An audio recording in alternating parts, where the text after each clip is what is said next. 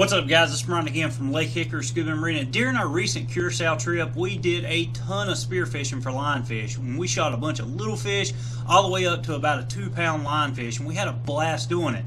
But anytime that you go spearfishing, there's definitely dangers out there that you need to be aware of. One, what do you do if you injure the fish and it goes into the defensive?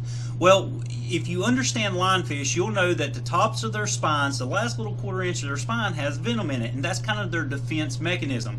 So what happened to one of our divers was, and what you're fixing to watch in the video is, he had shot a lionfish, and as he went to put him in the lionfish dungeon, it actually broke off the spear and then swam around to get away from the diver and ended up getting lodged between the diver and the diver's BCD. Now, thankfully, the diver didn't get speared, but as we shooed the lionfish out from him, we was able to re-spear it and put it in there. But I want you to pay close attention to the video because it's more important that you never ever panic during a situation just as this. So take a quick look and I'll give you some final thoughts.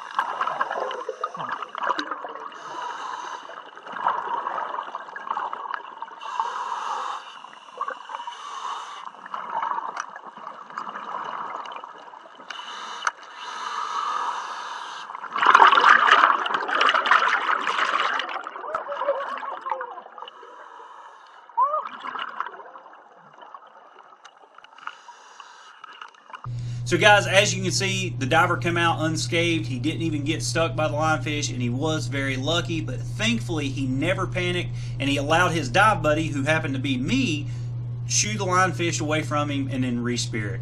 Guys, I appreciate you watching this video. If you got any questions, please put it down in the comment section below. As a matter of fact, down in the comments, let me know what's one of the funniest things that's ever happened to you while scuba diving. Guys, as always, make sure you follow us on Instagram and Twitter, like us on Facebook, pin us on Pinterest, subscribe to us here on YouTube, and as always, guys, we appreciate your business.